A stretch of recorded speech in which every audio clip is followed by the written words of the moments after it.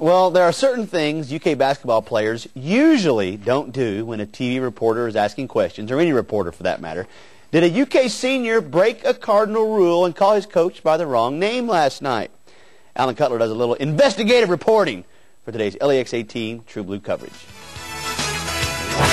Think about it. When's the last time you heard a UK basketball player call Tubby on camera?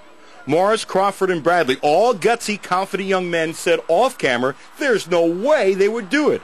Bobby Perry did it. It really kind of slipped out. He's still Coach Smith. Scratch that. The season hasn't really started. There's such a long way to go. But so far, the players say it's a kinder, gentler Tubby.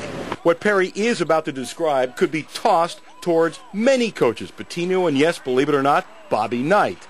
The many different faces of coaches who at times put their arm around you and at times try to push you to athletic levels that you didn't think you had. We always talk about Tubby, we're like, man, what kind of guy is he, I mean, like, is he, nothing against him, we be like, is he bipolar sometimes? Because, one time he can be like this, just fiery, all that at coaching. And then, again, you can be that, soft-hearted, gentle coach.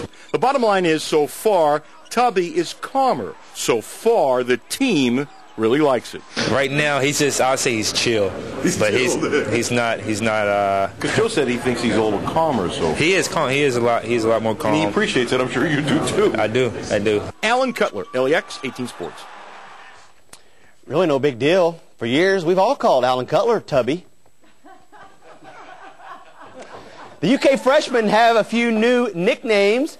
Perry Stevenson is Pogo for his obvious leaping ability. D-Jazz for Jasper, and Dwight Perry, Bobby's cousin, who dressed on the bench last night but didn't play, is Little Pup. Coming up in LAX 18 Sports at 6, we'll check out a big night. High school football playoffs kickoff tonight. Kevin and Nancy, back to you.